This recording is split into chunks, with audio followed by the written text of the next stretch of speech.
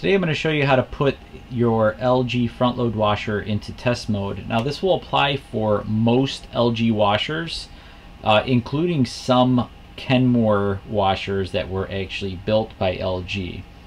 So the first step is to make sure that your washer tub is empty, and to make sure that the washer is plugged in and your spigots are on and everything is kind of hooked up normally. The first step to test mode is make sure that the display screen is off, and you want to press and hold the spin speed and soil level buttons, and then just press the power button. It'll ding twice and you'll start getting this weird display screen. The door will lock and now you're in test mode. Everything's lit up. So let's go step by step and see what happens. So the first step is to so you press the start button to advance through the steps. So if you press it one time, the washer should start tumbling clockwise. Now let me back the camera up so you guys can see a little bit.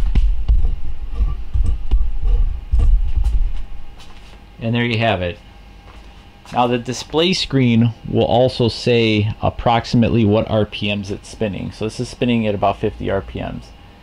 The second time we press it, it should go into spin speed.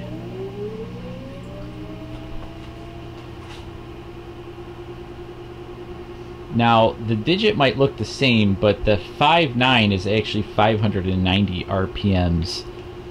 So that lets us know that it's going into low spin. Now we're going to press start one more time. Now it should go into high spin speed. And it should top off at around 1100 RPMs.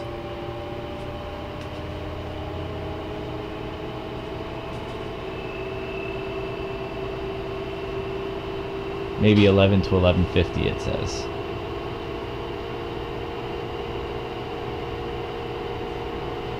Okay,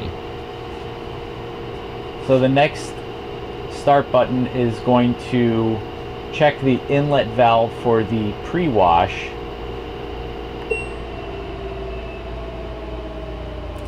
And this digit indicates the frequency, the water level frequency, which is not really something that you really need to be terribly bothered with, but you do need to just verify that the pre-wash inlet valve is in fact working. We're going to let it fill just a little bit.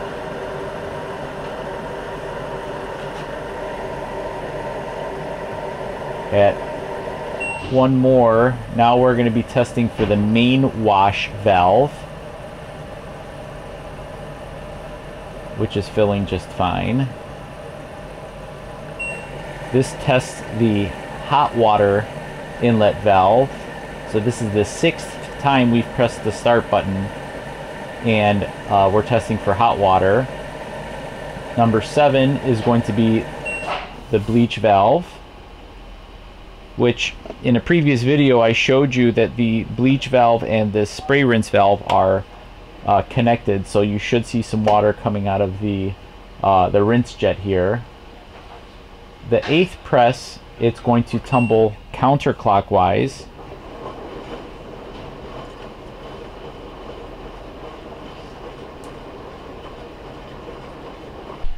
Okay, so step 9 is for the heater test, and what it does is it just does a self-test, and it only turns the heater on for about 3 seconds.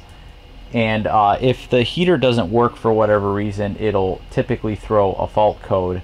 So as long as you don't get a fault code at step 9, then the heater tested out good. And this will tell you the approximate temperature in Celsius, which is about 21 degrees. So moving on to the next step, this is the 10th press of the start button, and the circulation pumps should turn on. Now, as you can see, the side jets are turning on, and let me see if I can get you a little close up on that. and that's when you know that the recirculating pump is in fact working. Now the 11th press will just activate the drain pump, and it should just drain the tub.